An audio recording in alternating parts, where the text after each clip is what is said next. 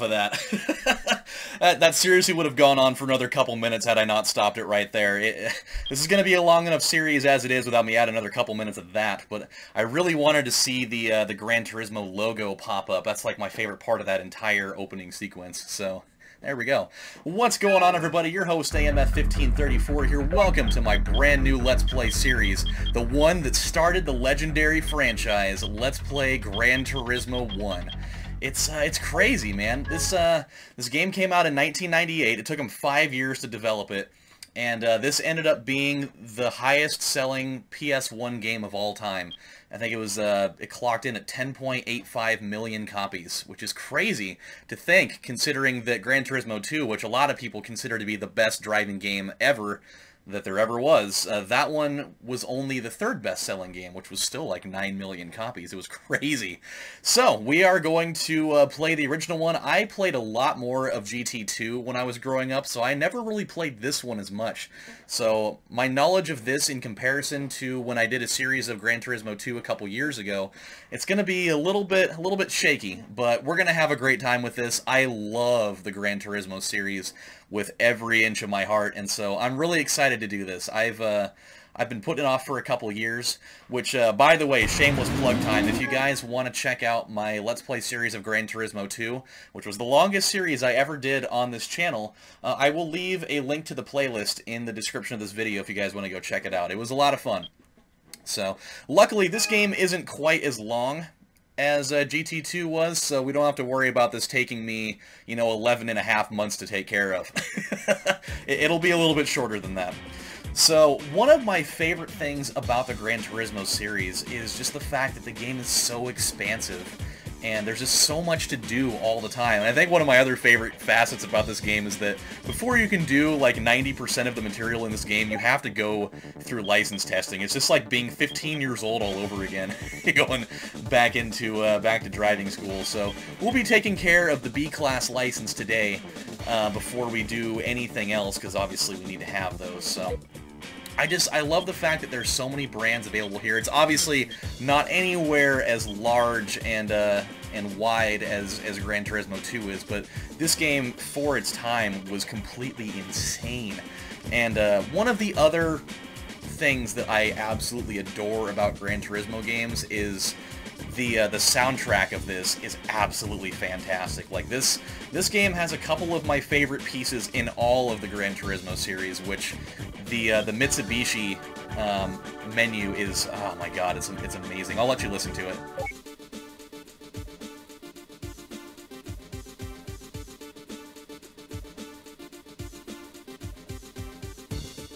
Oh man, it's great. A couple of my other favorites are Honda Acura. Yeah, they got a really great one. Mazda has a great theme. And then also, good old American muscle down here, Chevy's got a cool one too. So that's anybody that loves a good quality game soundtrack. This is definitely one to mess around with. It is simply fantastic. And I think the other thing that I really love about this, they obviously a lot of these manufacturers, they have a lineup of brand new cars that you can buy, and you can you can take a look at all the specs for those of you that are really into cars. You really get a lot of pertinent information about this.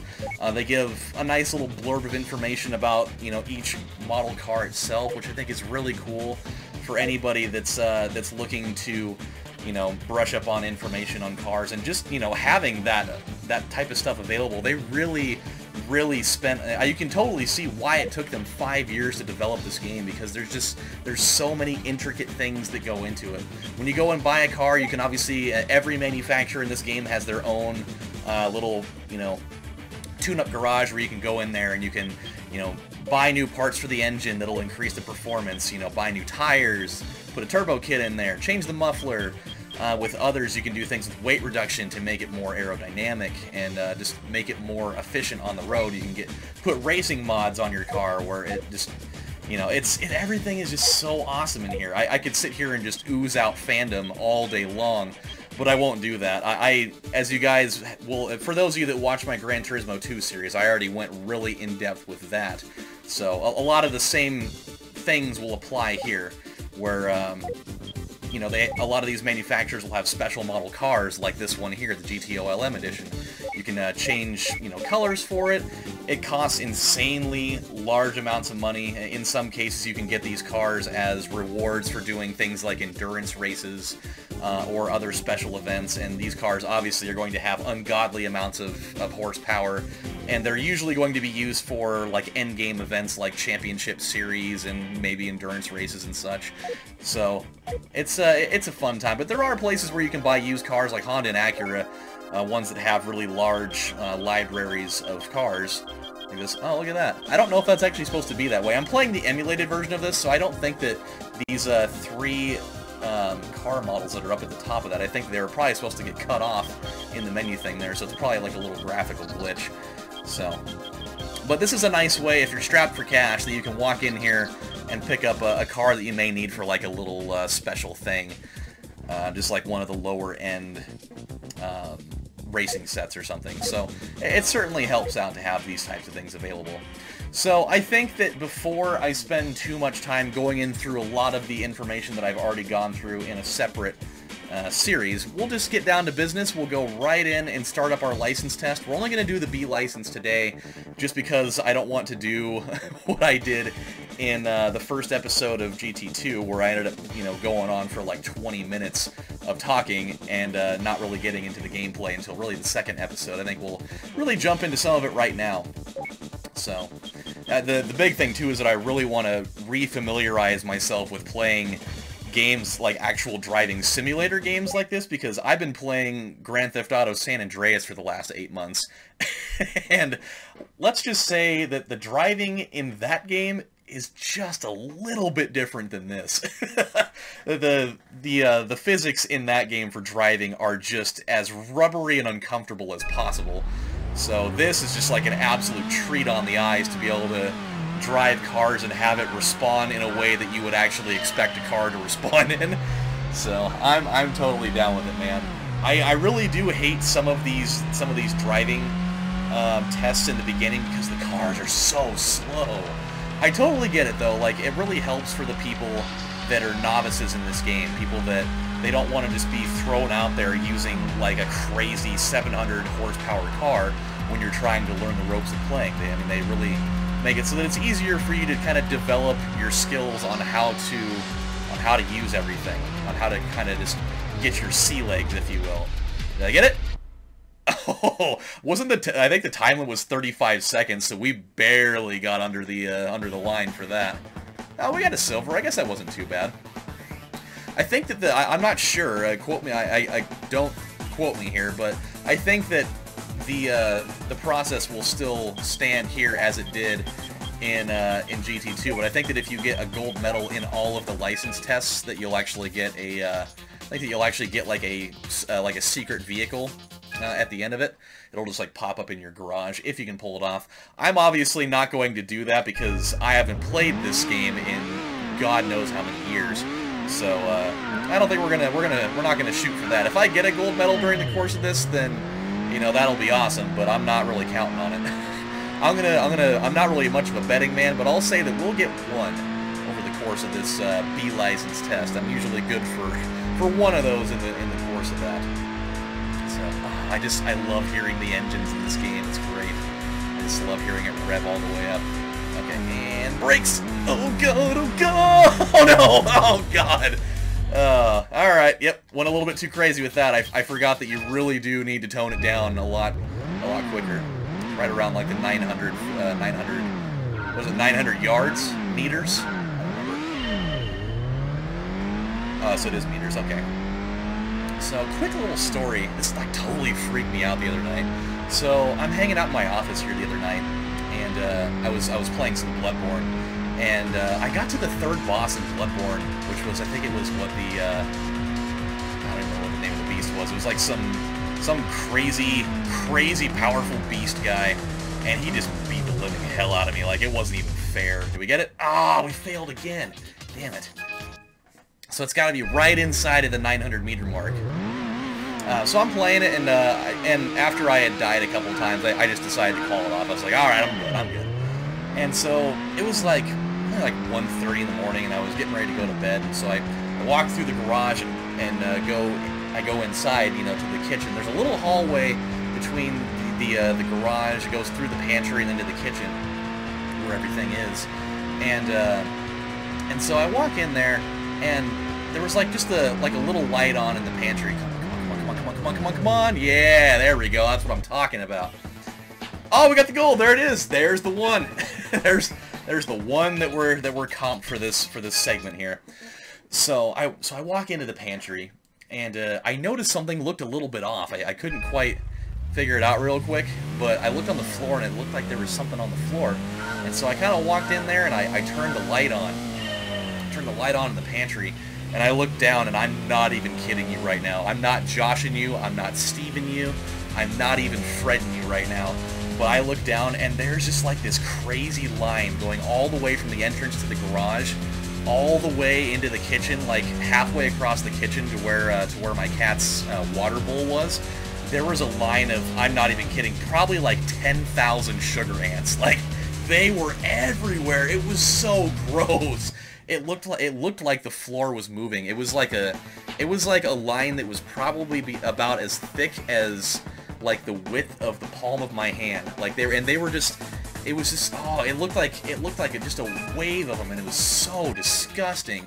And so I'm freaking out. My dad's asleep my dad's asleep in the recliner chair in the other room, and I was like trying to find a way to deal with him without having to wake him up.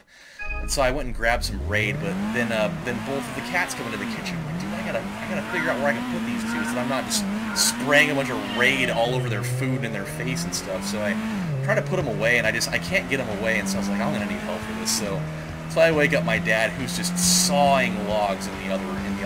Like it sounds like a whale is wrestling a bison in there. It is just. Oh, yep, that's not good. That thing got out of my hands real quick there. I didn't say this was going to be pretty, ladies and gentlemen. It's going to take me like an episode or 2 or 3 or 4 before I really get back into it. I'm normally pretty good at racing games. It's definitely one thing that I particularly excel at. But when you're playing stuff like this, where things are a little bit more technical and you really got to be on the up and up here, I will make some mistakes. That's for damn sure. It's also damn for sure, as I was about to say. So I wake him up. I was like, hey, Dad. I had to say it like 5 times, and he's like, what? I was like, we've got a bit of a problem. He's like, and that's like and so I think he thought it was something more serious. He's like, what is it? I was like, you should probably come take a look in the kitchen. We've got a bit of an insect problem in here. He's like, no, that doesn't sound good. I was like, it's not. And so he gets up, and he's like all groggy, and he puts his glasses on, and he looks down at the floor, and he just goes, ah! He's like, jeez, where'd they all come from? I was like, probably the garage, I guess, but he's like, well, what are they in here going after? Because like we get ants that go in there all the time, but like never in that volume. He's like, man, there must have been like a hatching or something, which just sounds like an 80s horror movie or something. He's like, oh, great. He's like, all right, get the cats out of here. We don't need them mulling around in here while we're dealing with this. And so we go and put them away in the bathroom, and we both go and he goes and grabs like a sponge off the sink, and I grab the Raid, and he just wets the thing and just starts just scooping them up off the floor, and like the whole surface of the sponge was just black with dead sugar ants. Oh, it was so gross. It was nasty. It was simply not simply lemonade. It was simply disgusting. Oh, it was awful. And so we just layered the floor with Raid, and we just decided just to keep the cats out of there. But I've only seen a volume of ants like that once in my entire life. Outside of that, when back at my old house when I was a little kid, we were renovating one of the rooms, and so we had all the furniture out of there, and we left the window. I think we left the window open because we were painting in there. And I walked in there just because I was going to the bathroom, so I had to walk by it down the hallway. And I looked at the window, and like I kind of peeked in there real quick, and it also looked like the floor was moving. And I looked by the window, and there's just like this giant pile of carpenter ants that are just funneling into my room through the window. And I was just like, Dad, the floor, it's moving! And he's just like, what are you talking about? It's like, come in here, check it out. And he takes one look at the floor, and he's just like, oh god, this is awful. And he went and grabbed like a water jug, and he was like scooping them up into that thing. And he was like throwing them out the window, and we ended up having to like bomb the house, and we had to, you know, go out for like ice cream and mini golf or something. We had to be out of there for a couple hours. It was, dude, it was wacky. It was wacky tobacco. I don't know why I said tobacco instead of tobacco, but whatever, you know. It was bonkers, man.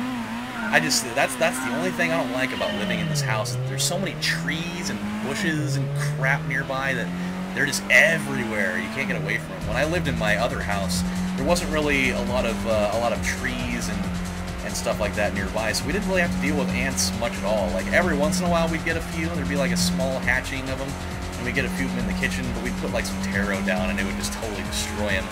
They'd be stupid enough to be like, sweet!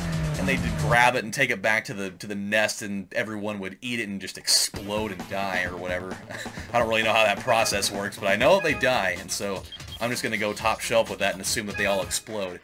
But yeah, dude, it was wild. So here we go. We're going into the last test of this B license. If we can get it, then the lovely, extremely stressed out lady in the passenger seat that's is sweating profusely, hoping that we don't totally destroy this this horrendous-looking Mazda. What is it? Mazda Miata. She's like, please don't wreck this thing. Please don't wreck this thing. I just went to the chiropractor like a week ago, and I got my back reset after the stupid idiot decided to pull a donut in the middle of their test. She's just waiting idly by for me to hopefully finish this thing so she can put in her 2 weeks and quit her job. I think we're going to be okay, though. Everything looks like it's going pretty well so far. As long as we don't crash into the wall up there, I think we're going to be alright. Everything's going to be alright. I'll tell you one thing that I love about Gran Turismo 1 in comparison to GT2 that I absolutely adore is that, oh wow, they're really giving me the long one here. I forgot about that. Is the in-race music in GT1 is 199% better than the stuff that was in Gran Turismo 2. If I have to hear the music in GT2 again for in-race stuff, dude, I am going to lose my mind. When I did my Let's Play series of that, which was 141 episodes, dude, I about died. There were times that I thought I was about ready to pull what little amounts of hair I had right out of my scalp. We get it? Hey, we got it. All right, that's what I'm talking about. It may only be a bronze, but we did the damn thing. And so with that, we've got our lovely B license collector's plate. Because that's not really what licenses look like in the real world, but you know what? It's totally fine. So, with that said, my friends, we are good to go in this episode. I guess it actually ended up being the same length as the pilot episode of my other one. I was sitting here saying, oh, I'm not going to talk as much. We'll get down to the real stuff, and I won't waste as much time, but it ended up being the same length anyways. So, my friends, when we come back on the next episode of Let's Play Gran Turismo, we're going to go out and buy our very first car, and we're going to start getting down to the real racing. So, I hope that you guys decide to stick around for me on this awesome journey. It won't be nearly as long as GT2, but it's still going to be a lengthy one anyways. So I hope you guys stick around. I'm going to have a lot of fun. I hope you guys will too. So, this is AMF1534 saying thank you guys for watching, and I'll see you in the next one. Take care, everybody. Bye.